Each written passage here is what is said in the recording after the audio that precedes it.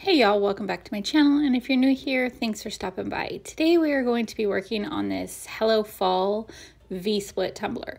V-splits are not typically my favorite thing to work on, but as soon as I got in this decal from A lot of Designs V-splits Co, are typically done I with knew pattern that this vinyl, had but to be I really wanted to V-split, just focus so on that's what we're going with. making the And decal we're going to be working the star on of the a show. 20 So ounce I just took tumbler some from the removable Tumbler supply vinyl store, and I sized a giant triangle to the size that I wanted it and placed that on the tumbler. You can see I'm struggling just a little bit to make sure it's straight, but once you get that lined up with the top rim, then it will be a perfect straight triangle. So I got that lined up, and then I took the decal just to make sure that I had in fact sized it big enough and make sure it would fit good where I wanted it. So then we're going to go in with painting, and I'm using my pop of color paints and some glitter from Diamonds and Dust, and I'm just going to base paint that with a regular old paintbrush. And pop of color paint, sometimes they need 2 or 3 coats, so this was just the first coat, and then I dried that and went in with a second coat, and you'll just see me here just painting those and then drying it with my heat gun and then painting another coat. I really do love these pop of color paints though. They're so easy to work with, and even if I didn't dry them, they do typically dry very quickly anyways, but sometimes I'm just impatient, so that's why I dried it. But you just have to make sure that when you go in with the second coat that the first coat is dry, because I have done that before where it's not fully dry and then it kind of peels up the paint a little bit, or not peels it up, but like kind of moves it around because it's still wet. So just make sure it's good and dry and then go in with your second coat.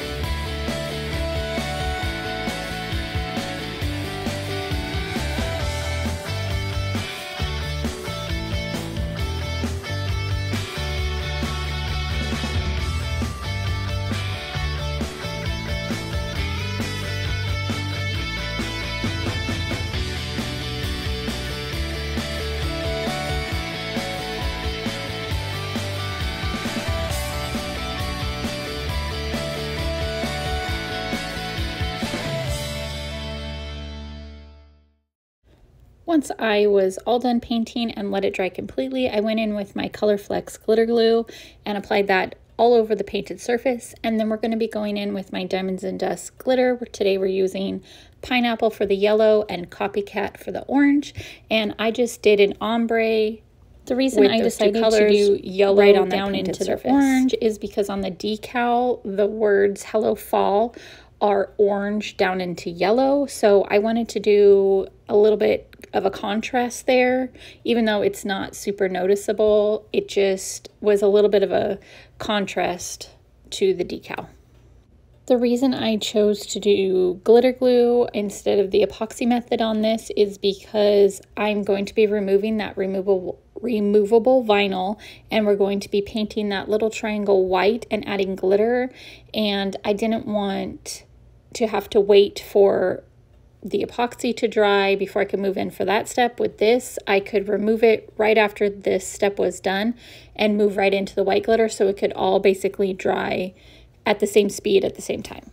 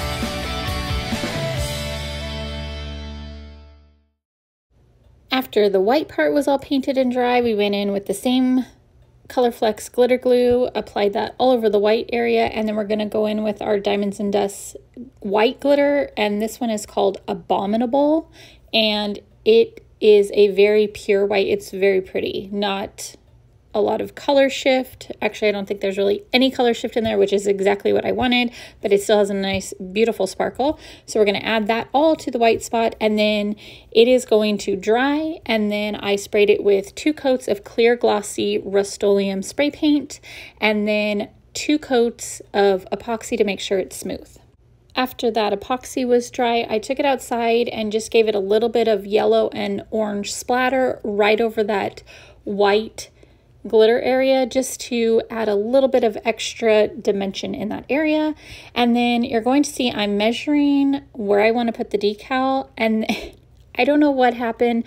I decided that I was going to, well, I knew from the beginning that I was going to add this double-sided tape adhesive to this V-split to add foil to. So I did that, and then the next clip somehow jumps right into me adding the decal. I don't know where the footage went of me applying the foil, so I'm going to show you here on a piece of paper how I applied it, just so you can get the idea of how I did it. So basically, I took this double-sided tape that I just got from Hobby Lobby. There's tons of tape and adhesives available, but this is just one that I picked up at Hobby Lobby to give a try, and I really liked it. They only have a couple of sizes, so this was the widest one that I could get. So I applied that exactly where I wanted it on my cup, and then what I'm going to do is you remove the top white layer. Actually, I trimmed it off first, trimmed the V-split at the bottom, trimmed the overhang at the top, and then I removed the white part, which is the covering, and then you apply the foil right to it. So pretend this is my cup right here. We're going to just put that on the cup and then trim it off where you want it.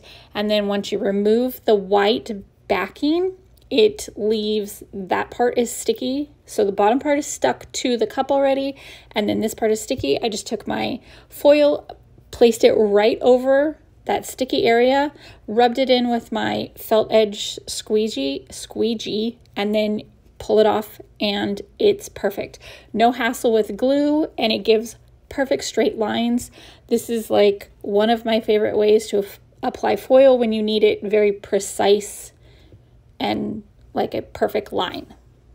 So here I just showed you a little bit closer. This side I did the felt side and the regular side of my squeegee just to make sure it's good and stuck on there, and then it's all done and no having to worry about waiting for the glue to dry or anything like that. So now back to the cup. After I did the foil, I put the decal where I wanted it on the cup and went ahead and applied that. You saw me earlier, I trimmed around the edge of the image. You can apply the whole square if you want, but sometimes I like to just trim around the decal. It just helps me place it straighter most of the time. So I got that applied, and then we're gonna go in with some edging stripes. The reason I wanted to apply that leopard foil, which the foil is from Artistic Painting Studio, I forgot to mention that, but in this decal you can see there's a little bit of like a leopard look around that triangle, so I really wanted to showcase that and really bring in elements from the design of the tumbler and tie them in with that decal. So here I am just going in with the edging striping. We decided to do orange and then yellow on top of that. I originally had like a darker, more of like a marigold yellow on top of it, but then I had to run to Hobby Lobby that morning and I found some glitter yellow vinyl on clearance for like $3, so I bought it and it was the perfect shade of yellow, so that worked out perfectly.